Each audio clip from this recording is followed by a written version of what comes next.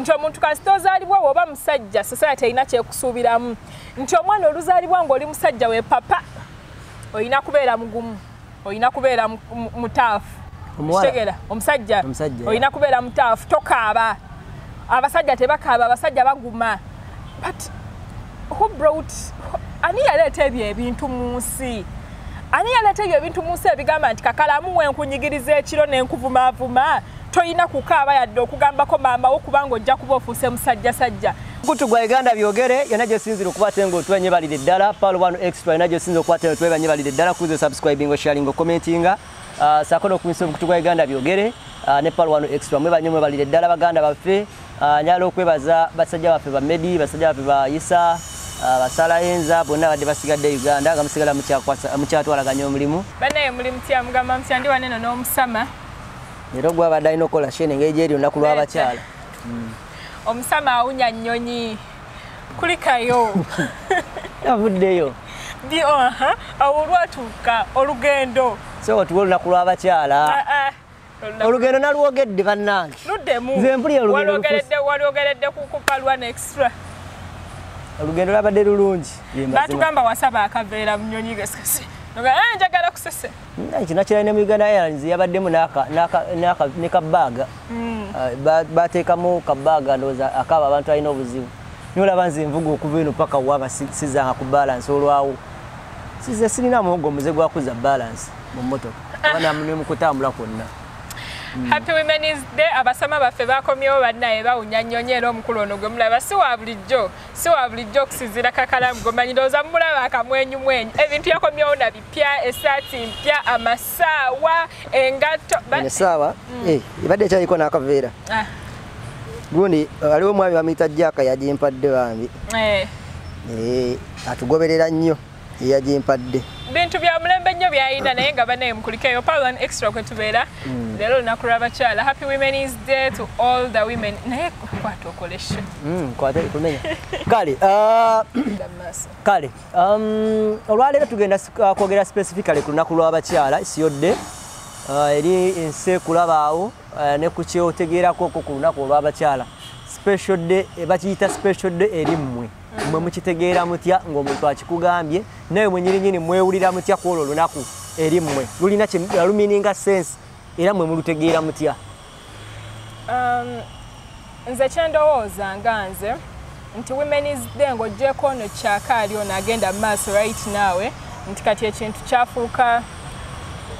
kyafuuka kikwate nti kati na public holiday abakyala babawa olunaku nze kyendowooza nti the founders of this day had an idea oba balina role ey'okujjukiza abakyala nti nabo mu society ba mugaso kumakya mbadde mpitaawo ku basajja nga bagamba Happy Women's Day naffe abasajja lwaki tebatuwaayo Happy Men's Day okitegeera abakazi bokka mukiyitiriza but abantu abalina enjogera eyo b'ebintu babiraba kati mu nsi eno eteredde nti kati abakyala bafunye ku ddoboozi however tebannalifuna nnyo naye kati omusajja asobola ogamba naffe abaami bakole ki batuwa olunaku kubanga balaba nti kati bo n'abakyala almost benkanankana but kino ekintu kirina gye kyava edda abakyala nga tebasoma tebawerera baana bawala bagambayo omuwala agenda kutta ssente zange olunamala ng'afuna olubuto abakyala nga babeera mu biyungu bazaala baana but the founders of this day balina omugaso they had a role they had an idea to educate women nti you're important tuze tulaba omugaso gw'abakyala mu society nti kati ennaku zino tokyalina naawe oyimirira kugamba nti agwe oli mukyala ekyo tojja kisobola first of all Kakalamu mwe bakuzaala ng'oli muwala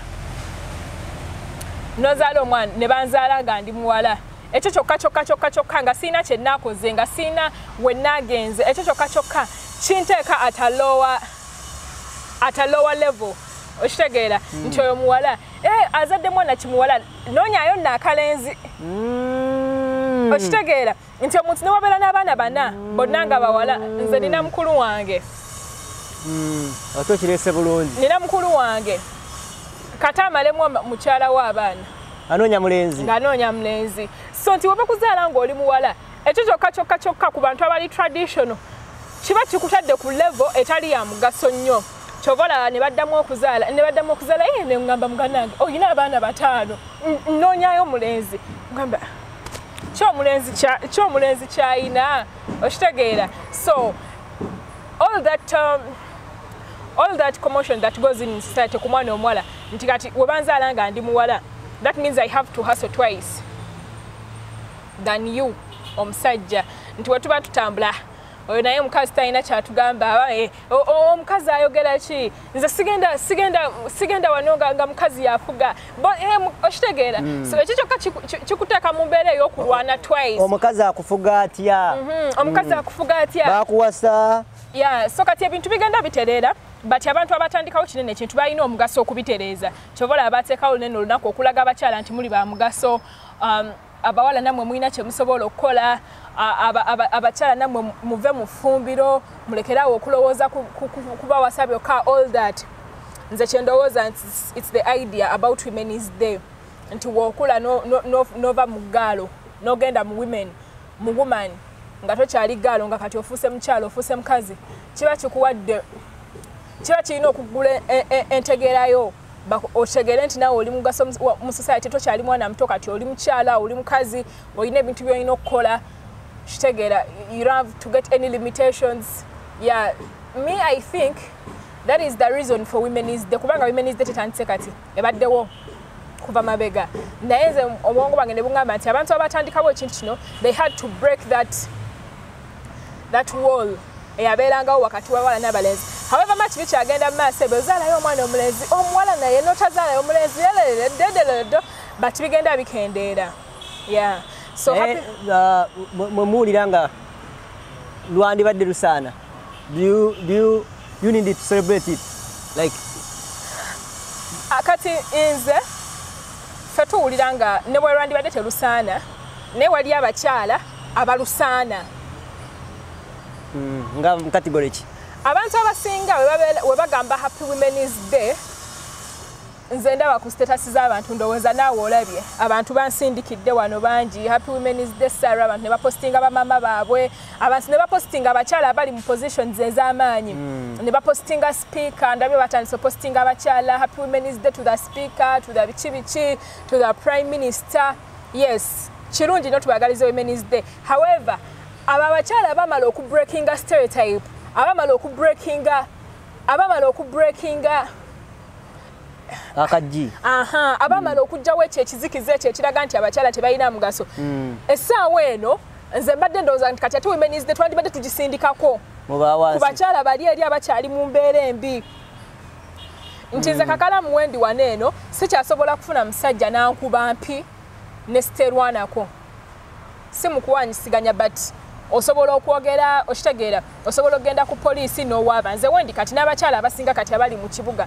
So kati ffe abakyala abafunye omukisa okuyigirizibwako, okulaba ensi weetambula, abalina emirimu, mu abakyala abali successful, nti kati mwe idea mwagifuna dda, okitegeera, mwagifuna dda, mwatuuka dda ensi weetakyasobola banyooma, muwaguzza, Mukama bayambye, muwaguzza, muyiseewo, mutuuse mu mbeera omuntu atasobola kuyisa mu maaso. Now tetweyagaliza ffeka, kati it's our role okulaba nti abakyala abakyali eyo wansi, kubanga nga we nagambye nti abantu abatandikawo ekintu kino mbadde nkugamba Kakalamu nti kyabulyazaamaanya nnyo bali abakuba akajji.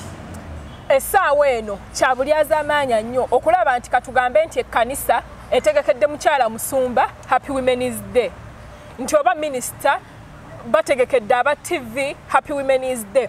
That is good, sikivumirira. However, nti kati mu abakyala abalabedde ekitangaala, essaawa eno waliwo abakyala botasobola kunyooma, waliwo abakyala balina kye bakoze. Now it's our role okulaba nti kati tugenda mu bakyala bali abakyaliyo, because it's the whole thing, empowering women. You don't empower what is already empowered. Kakalamu mutasobola kujja nakugamba njagala kuwa mulimu kubanga olina omulimu, okitegeera. Okunyongerako omuntu asobola kujja nakugamba jangu waliwo nene akalimu baagala mangu no. That can't happen kubanga already olina omulimu. So kyabulyazaamaanya nnyo okulaba nti ate kati abantu abalina gye batuuse, nti olaba posti za TV zipostinza abakyala ab'amaanyi Happy Women's Day, byonna birungi. However, right now kati kaseera kuddako ate mu bali abakyasigaddeyo wansi, video zikyatambula, abakyala babakuba, abakyala bakyanyigirizibwa, abakyala bali malwaliro bafuna obuzibu nga bazaala, abakyala bakyaliyo wansi mu companies bakyabasaba akaboozi okubawa emirimu, they are sexually harassed. you know bingi nnyo bivolongoto bingi ebikyaliyo ku mukyala eyo wansi eyo emabega ne mu companies ennene mulimu abakyala era abatannasitukanya abakyala abakyakola emirimu okusanyusa babboosi ne babaka baasanya so luno olunaku lwa Women's Day twandibadde tutunuulira ku eyo minority group majority kuba kati be bakyasinze obungi nti abakyala abalabikako kati mu society abakyala bavuga emmotoka be batono so kati kyabulyaza amanya nnyo ate kati okutandika mwagala mwena muvuga emmotoka yes that it's kirungi wowangula nga nange empangula kikusanyusa nnyo nga mukwano gwali ku booda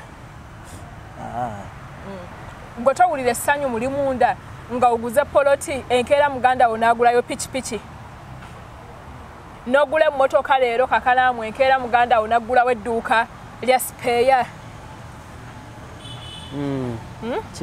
kirungi kati nze kinnakuwaza luli era twali ne wasa wa Isima wasa waffe transporter pilot ne tuyitaawo Kabalagala mabega kaawo nga tuli eri biveeko ngambye mabega kaawo nangamba Sarah wano waliwo abawala ate omusajja addanga mu kuvuga motoka ya musajja mwali mukyaliwo nangamba Sarah wano waliwo abawala betundira nusu mutwalo ne mugamba ye omutwalo okwetunda mutwalo nangamba ye mutwalo Kabalagala awaawo twali tugenda eyo twali tulina gye tulaga nangamba ne mugamba naye mazima lwaki betundira omutwalo nangamba ate nno kyali kuba omutwalo ekyanja betundira 5 naye waswanga batabaddemu naye kirungi kituwa ekyokuyiga ekyanja ate ne bebbeeyi ate bali ekyanja nangamba Sarah abawala bali awo ekyanja 5 luli nali ndaba ka video namukwano gwange yakansindikira simanyi oba nsobola okukasanga kankulage wano ka video kano nina mukwano gwange yakansindikira Jose nangamba Sarah laba oyo gaalo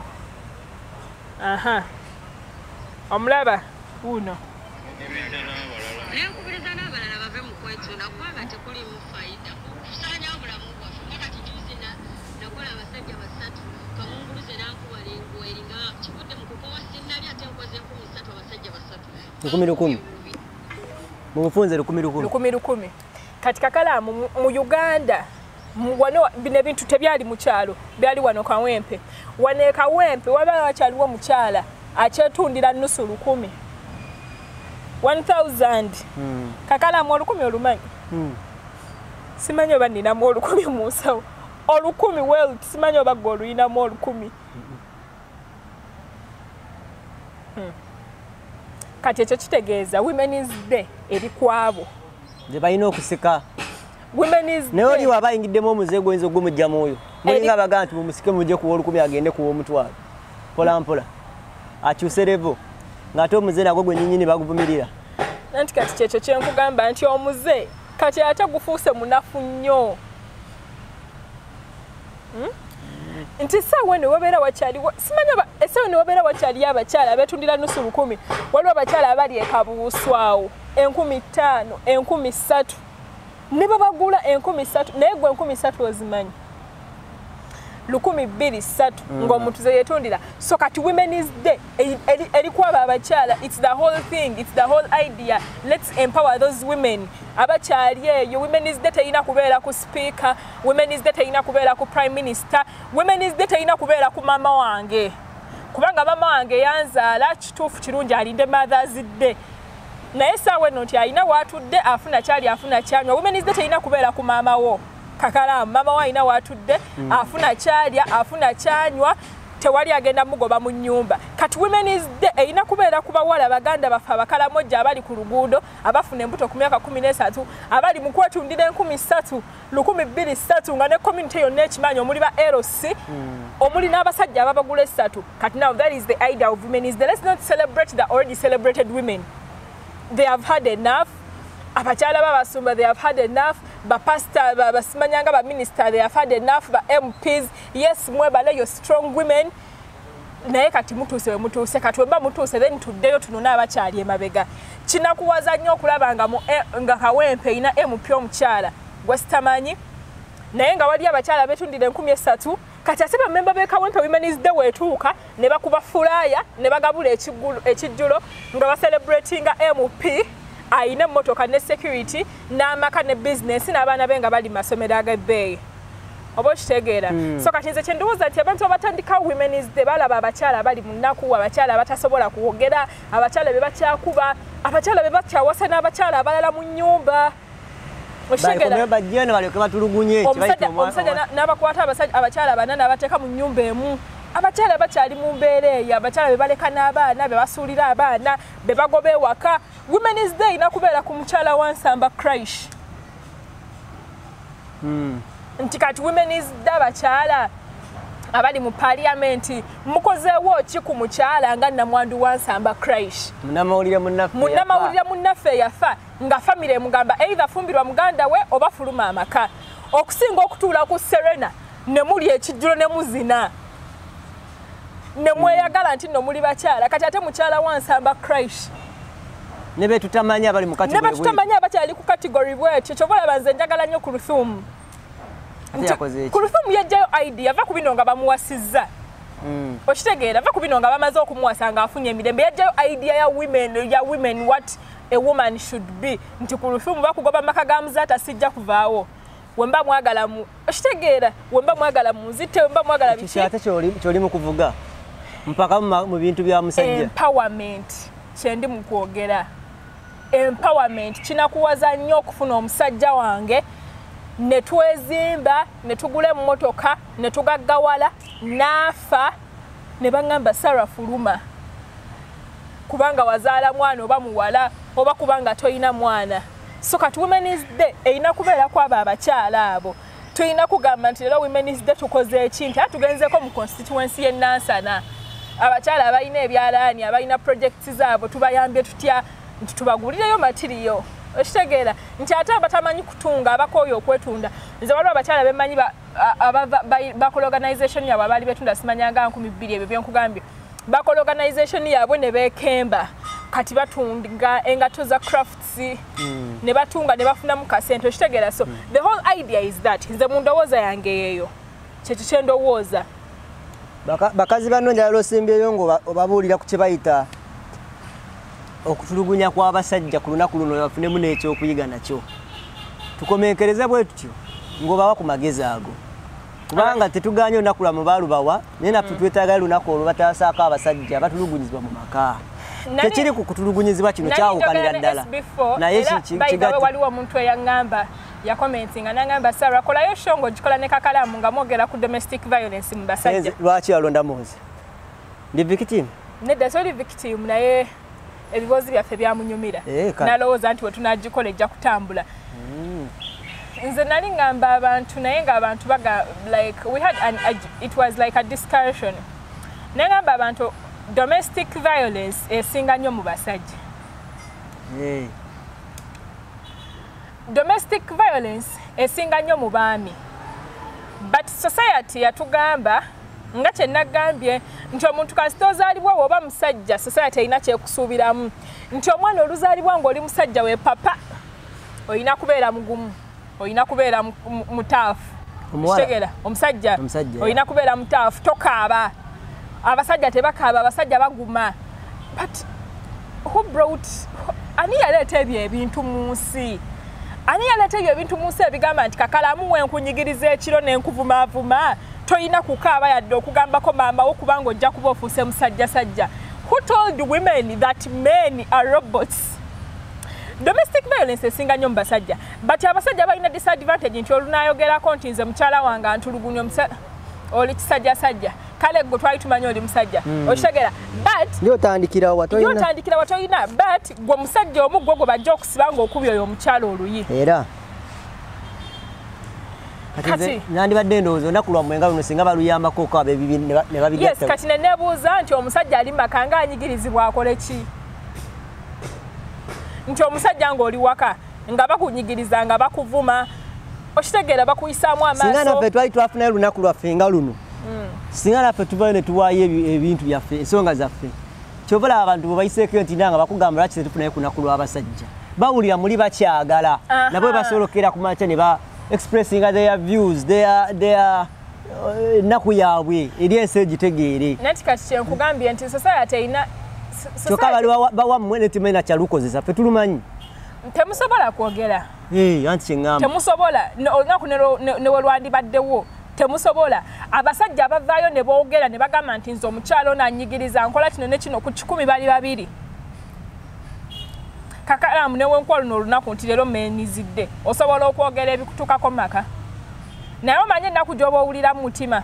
So society yakwata abasajja ne bagamba nti muyina kuba bagumu, muyina kubeera muti bati nabo bantu. So ku lunaku lw'abakyala luno eno nkubiriza abakyala mwenna abatulugunya abasajja mu bufumbo mu relationships ewaka baganda bamwe nga mutulugunya abasajja, please stop. Nze neesuubiza neŋŋamba we nnaafunayo ssente mukama nga mpadde ku ssente nze nja kola organization like domestic violence against men. Eyo netekwetagisa na ssente. Yes. Kigambo obugambo. And domestic violence against men. Tukole offices abasajja bonna abalina ebizibu bajje batunyumize stories abo batuzipublishinga ne tuzisa ku social media ne wetuba tetwaddeko mannya oba tukuba mpapula z'amawulire omuntu n'asoma n'amanya nti bino ebintu bigenda maaso. Lwaki? Nze naye ndabeera omu ku director. Okitegeera lwaki? Kubanga abakyala abali eyo Kakalamu wali oyiseeko ku bipande ebya domestic violence. Nga government egamba stop domestic violence ebipande ebyo biraba. Bibeerako ki? Bibeerako omusajja either ng'akuba omukazi si either bibeerako obanga aboggola ng'omukazi ali eri what? Buli gye buva ne gye bulaga bye bipande. Naye omanyi abasajja abaana abato abalenzi actually domestic violence tugenze wala sexual harassment. Olalabyeko ebipande campaigns ebigamba stop sexual harassment. For men. No, like generally in government ekoze campaign stop sexual harassment oba ku mirimu. Most of the cases, if not all of the times, ebipande bibeerako bakyala. Okitegeera nga boba babakulusanya biki naye tomanyi how many men, young boys are in offices nga babossi baabwe babasaba ki? Babasaba omukwano. Naye kati omwana oyo agenda vayo agambani. Kubanga society yamugamba dda nti gw'oli musajja weesalirewo. Abakazi bwe babeera bababuulirira nga bagenda okufumbirwa.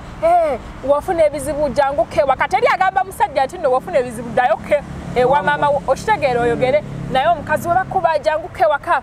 In fact, you find we even have our what? Bamama baba boyfriend baffe. Does it make sense? Mama boyfriend baffe? Woba boyfriend banyazaala baffe. Nti nyazaala wange. You find I even have her phone number. Oshagera. But you ask, does my boyfriend have my mommy's phone number? Nazaala wange. Obeera naye oluusi. Naye bakugamba. Oluusi. Nze bangamba tebamalaga mukubira. Naye ate nze wonkuba nsobola n'okuba essimu ne mugamba hello mami, Kakalamu ankubye, can you imagine olukiiko ne lutuuka kati nze wenkukuba. Oba wenkume emmere. Oba wenkusuza ebweru. Like those things that are happening in homes caused by women and men can't say anything about it. So this idea of women is there. Abakyala muli omunyigiriza abasajja bamwe nalaba ka video ng'omukyala ali mukuba Baawe ekiboko. Wakalaba? Nga mwambudde ng'ali ku kisenge ng'amukuba. Kabaddewo ddi anti sibaddeewo. Pozo oli musama kali kadda. But ka video nga katambula omukyala ali kubba wamukuba kiboko naye omusajja oyo agenda vaayo ddi ayogere. So women is there bambi abakyala mulekerawo violence eri abasajja. Nemwe ba bosses abakazi mwe bananga abakazi bali mu offices za beyi basaba abaana obubozo okubawa emirimu for favors. Abasajja? Yes. Abakazi abakulu basaba abalenzi ki omukwano. So women is there please. Media sekati. Ebyo byonna ebigenda amaaso it has to be a two-way thing. Sala. Olunaku luno eno lunaku lwa Women's Day. Tulukozesezza okwagala okufunako kw'ekibozibozi kyaffe ku lunaku luno naddala generation yammwe kikyerutegeerako generation yaffe kati yabifuuka bya myerago. Generation yaffe yabifudde bya myerago. I've had ng'ebya Valentine batandise dde okweweereza ebimuli happy women's day. What are you celebrating? Ne Women's Day bateekako sinaawulirayo muntu akinkiinako bannaye mbalina mugambira ekigambo bwe naye babikola. Kakalamu batandise okwewereza ebimuli. Happy Women's Day, or sending that chimuli to the girlfriend. Kale, it's okay. I got no problem with that. Sina nugu, siri nugu bantoni. I'm not a hater, but I mean, you celebrate the meaning. You celebrate the meaning. Abana ba campus bali mukuposting. Happy Women's Day to me. The most simanyanga strong woman I know. Chali ku campus. Bacha okusasulira hostelo. Gundi ya baneno, gundi yayo ejitwala kwaba abantu balowooza ati bakimakinze. It is the direction. Yeah, Women's Day jetwala. Women's Day babifude byakweraga. But the whole idea of Women's Day was to show women in the society, women in the villages. Kakalamu simanyo bawali ogenzeko mu byalo. Atenga lwaki. Va mu byalo bino ebyawa n'emitiyana. Ewafe kayunga. Kati ve kayunga. Nze ngenzeko mu byalo bya Uganda ebisinga. Nagendako ebundi bujo. Kasese. Va ku bino nti ngenze kulambula. Omanyi omuntu omugamba tugendeko mu kyalo baba agendedde mu baasi banoonyeko hotel bebake ku makya banoonye baliire emmere beekuba ebifaananyi. No. Like wogendako mu kyalo nze nagendako mu kyalo eyo ebundi bujo Kasese like very many times nga tulina bye tugenza okukola mirimu. Women's Day should be directed for those girls there. You don't know what is happening in those villages down there. Bawala bakola omanyi obulogoyi mbuuza nga bakola abasajja bakola ki nga batudde bali mu kunywa balwa. Ebyo ebintu bikyagenda mu maaso. Abaana abo balima koko oba koko bumanyi cocoa seeds bino bibakolamu chocolate and stuff. Abaana ne basitula ebidomola bya koko babyambala ku mutwe. Babyambala ku mutwe ne kigweno ku mabega. And remember they are in mountains. Bundi bujo Kasese they are mountain yeah. Ne balinya akasozi okuvanga waneeno ng'omwana agenda ekikoka akijja waneeno ebidomola ekikoka akijja waneeno akitwala Makerere. Naye nga si lugendo nga luno lwolaba tugenda vaanene obukoto oyiste wali osalemu otuke Makerere dda obusozi oba okwambuka n'okkirira n'oyambuka kyokka nga alina ebidomola 9 emabega alina okutuusa kimu akisibye ku mutwe. Kyobalaba abaana be ye Kasese baba bampi ababakonja bebundi buje kyobalaba they are short kitegeera bagenda akijja waneeno agenda wa agenda Makerere. Now working is good. I'm not against girls working. But ali mu kaseera ka kusoma baganda babalenzi bali waka abandi studde binene ebidomola bali waka ate nga zino sente be bagenda zifunamu bali waka mbu balina bye bakola bo bagenze ne banoga ebikoko ne babireke abawala bajja kubisomba. Omwana nakeera ku bacha tali ku somero nagenda nasomba ekidomola nakizaayo nakomawo nakizaayo n'ekyokusatu akijja waneeno ayambuka busozi balina emiggo wakirira tali ku somero. Baganda babalenzi bali waka batudde. I've been to the east after Jinja Iganga blah blah blah blah nogende to the east up to Busia Tororo. What? Goodness me. Abasajja bakyalina ddala ezo endowooza nti abakazi be balina okukolanga bo bali wali batudde. Abaana bakeera ku makya very early the morning bagenze mu masamba ga miceere kugoba mu bunyonyi. Tebali mu kusoma abawala tebali mu kusoma bali mu kulima. So society ekyalina omulimu gw'amaanyi nnyo okusomesa abasajja abali mu byalo. Binene ebintu etubyogera abantu abalina amasimu ne social media batuvuma okitegera nagamba kati gwakozeewo ki because ye tamanyi bamuzaalidde Kayunga bamuzaalidde Nansana talabangako na musajja nga akuba mukazi gwe yasembayo okulaba nga amukuba bamusiba. Talina kyamanyi tavangako Nansana ne waba agenzeeko mu kyalo agenze kucakala agenze kulambula Nailo Resort. But have you ever taken time to know what's happening? Yo mu byalo yo abaana bazaala bato myaka 13 ono tumujje mu ssomero mulaba agataliiko nfufu mbaga meka poliisi zesazizaamu omwana wa myaka 12 naye nga abazadde bo balaba kiryoke. So nze mu ndowooza yange nga Sarah sigala ndowooza nti Women's Day is about that. Women's Day is not about a campus girl in one day. Women's Day is not about me, honestly. Toina nasaba ki bakuweereza message gwe nga gwe. Kale happy Women's Day. Message ensonga lwaki baginsindikidde nti I was born female. Yensonga nti ntuziza n'emyaka egimpita woman. But the whole idea of Women's Day is to look at the marginalized group. Abaana abali ey'ebugiri abakyala be bakyakubanga bakuza abaana 7. So Happy Women's Day to all those women there. Betutasobola okusindikira bimuli betutamanyi n'obubaka nga tebagenda kubufuna honestly buno nga tebagenda kubufuna kubanga talina data talabanga na ku smartphone. Happy Women's Day to those women. So instead of celebrating your girlfriends, mbo Happy Women's Day dear. No. What your girlfriend is day? Your Valentine. Yeah, your Valentine. What do you want a girlfriend is day? Nalaba babitambuza. So instead of doing that, it's my Happy Women's. Okay, celebrate your mothers because your mothers are women. I think I know lwa with sikudivu do kutunabera kwekyo. Yeah, but ensonga na ya Women's Day momwe namwe chovala abasiramu baneno era abasiramu dala mwaya ukana. Kakalamu nze nkubulira bino ebintu siyagamba nti ndikyekubira bachi but abasiramu baya ukana. Muslims are givers. Nina mukwano gwange Sheikh. Women's Day lero yakutte bakyala be nakwata bayina emisiri gy'emmere nakwata emmotoka zaabwe zonna ne batikamu bagenze mu kyalo okutikamu mmere gye baalima biki n'abaana baabwe they are gonna give it out to the women. Bano benjogerako abakyala bawe emmere balye. So Happy Women's Day to all those women. Mulekerawo okuselebrating abakyala abalina okuselebrating bannaabwe. Tulina celebrating abakyala abo bayita mu mbeera enzibu gavumenti beetawulira nako ba LC bebeerabira betutamanyi nako abatalina n'amasimu naye nga bali eyo baguma makazi omukyala nakuza abaana 7 abalugwala baneeno. Those are the women that we must celebrate. Naye atikka ekisalo ky'amenvu n'omutwe ne gumenyekamu n'olaba nga n'enkono ekoze eki. Naye nga lwaki omusajja yamulekera abaana 6. So nze nsigala ndowooza bwentyo. Anyway, mwe banyuma dda kwata mutugoberera tukomyewo na official emirimu kwata tugikakkala bya mpola. Olwokusatu tuyingiddeyo lwansonga nti waliwo olunaku lwa Women's Day yakisala tuli naye naye nga specifically teranye bbeera naye olunaku lwa Monday tujja kuba tuddamu ne tukwatagana ku lunaku lwa Monday tugeze kukwata tugatta ebintu byaffe mpola mwena gye musire okukwata mutula bwena kyagala osembyayo. And Happy Women's Day to all the women.